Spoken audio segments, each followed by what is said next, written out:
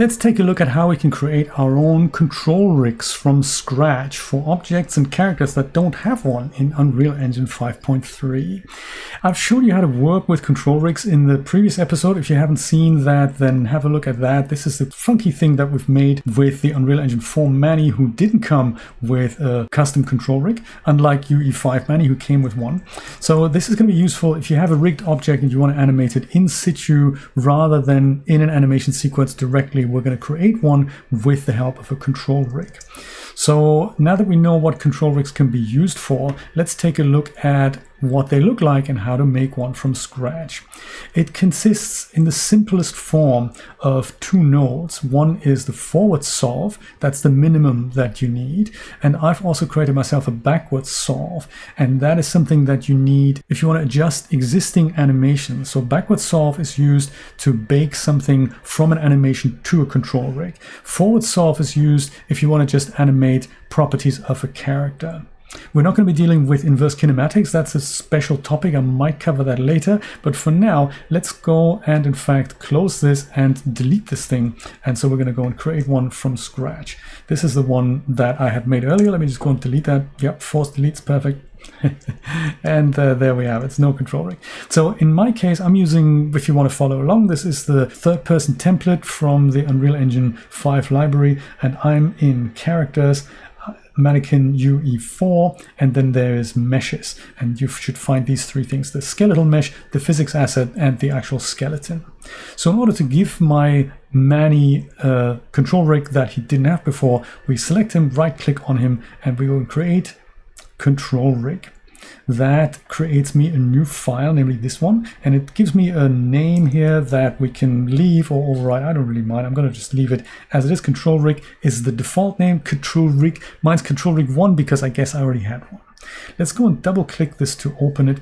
I'll dock it over here, and we see an empty node graph, and we see Mani over here. Down here, have a look at the rig hierarchy. You might be in something else like the curve editor or the execution stack. Make sure you select the rig hierarchy. I'll expand that and show you all the bones that Mani has to offer. So our mission now, should we choose to accept it, is to create a relationship between these bones and control points that Unreal Engine can use to adjust the values for these bones.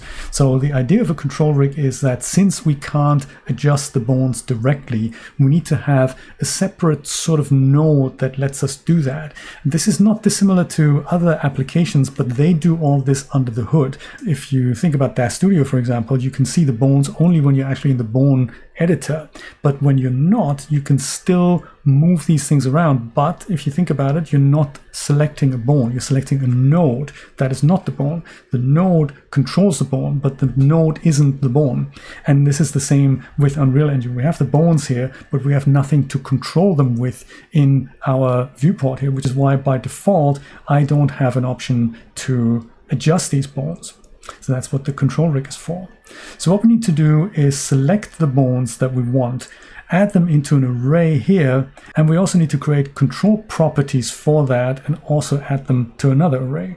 So let's do that. I'm going to go and start at the root. I'm going to select the pelvis spine. I'm selecting most of it, including the hand, but not anything underneath the hand. Let me go and zoom in so you can see this a bit better. So I'm going to close the hand down. I'll not select the twist bones. I'm going to use the clavicle, upper arm, lower arm, hand, but nothing in the hand. So we're not going to be dealing with fingers. Just keep it a little simpler here.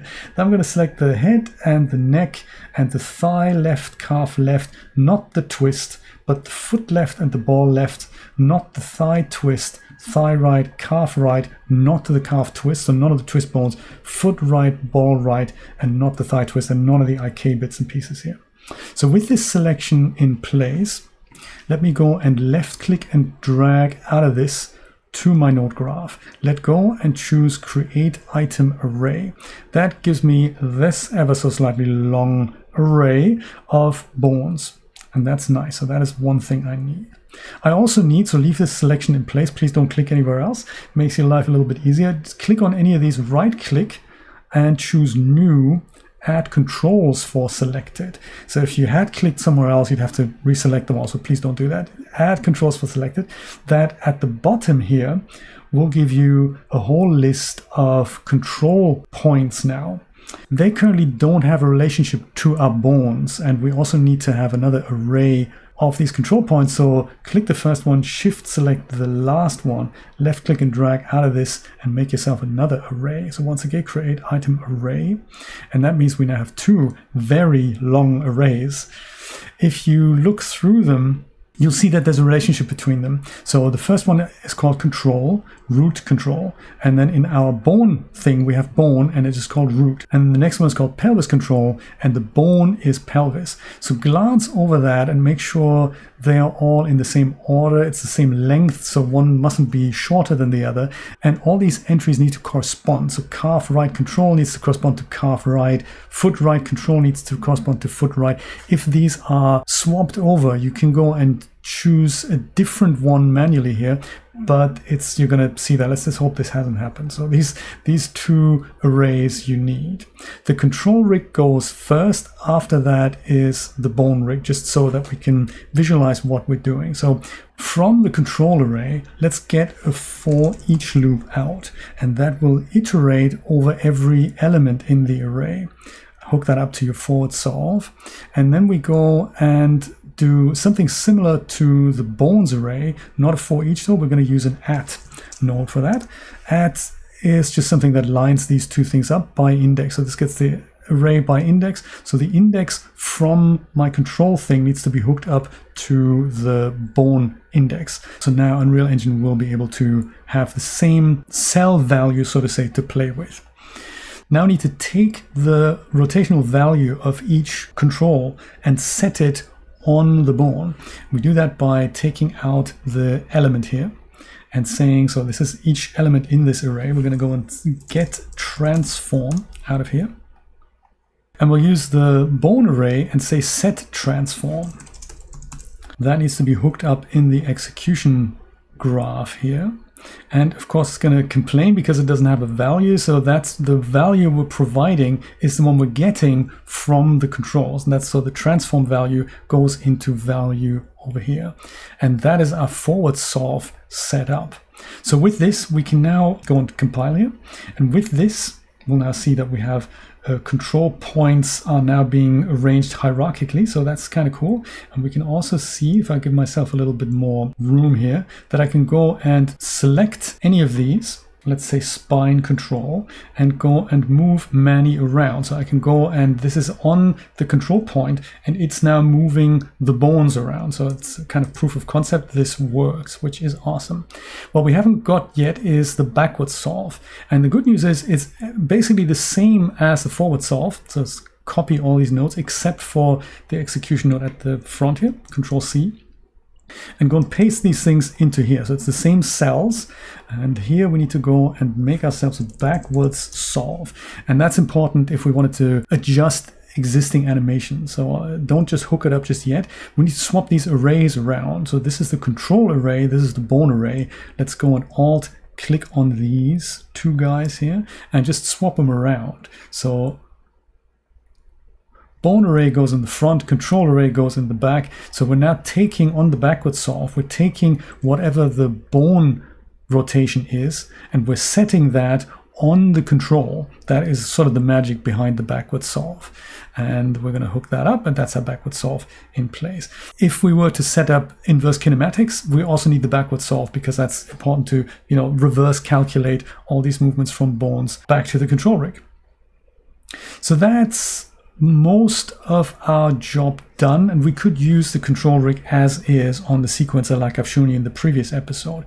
But to make this a little bit more palatable / easy to use for those artistic folks around us who don't want to deal with long selection menus, we can go and change what we see in the viewport here. So Unreal Engine has used a red sphere as a default control on these things. So like root control is this red sphere, pelvis control we don't even see. I mean, there is a sphere in here if you look closely, but it's so small it's inside his body. So if I wanted to select the pelvis, which trust me, I don't, but if let's say spine one is a better example. So there's something more useful here. I can still use it, but it's difficult for me to select it in the viewport. So Unreal Engine has this option to let me change that gizmo that's being used here. So in my case, it's a sphere that's buried here. Let's go over to the details panel.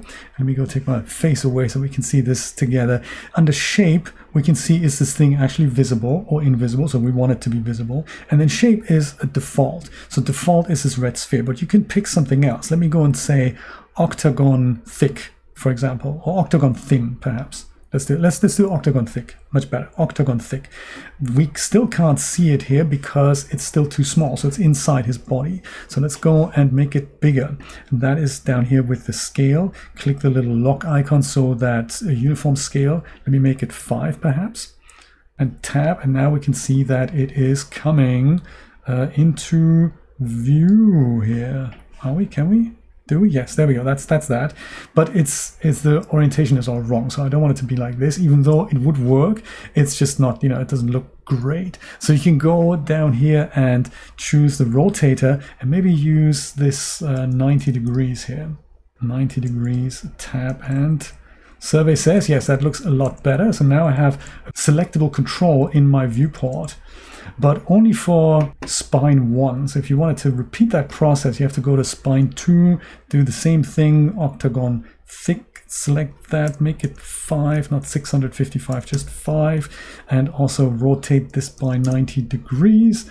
And then, you know, we're building ourselves the spine controls up here. So it'll take a while to go through this, which is why I'm saying perhaps don't just do this because you feel like you have to. You don't, because you can still select these things in the animation outliner, and that might actually be easier, because sometimes when you see so many things on top of one another, like if I select this one and bend it down, or maybe I'll select the next one and bend it down. So while there is visual control, there might be a point where you just can't select them in the viewport, and hence don't make yourself more work than you actually absolutely have to, because you know, there is always the anim outliner.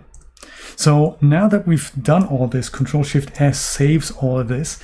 Let's go back to our scene here. Maybe delete my animation and bring in this control rig and see if it works. Plus control rig, asset-based control rig for Manny, and boom, there we go. We're in the anim outliner automatically. If you're not, if you're still in selection mode, you can always switch this over. And that's where you can select all your control points here. So just in case, and we've seen how to use this in the previous episode. If you haven't, then, you know, I'll put a link to that in the description.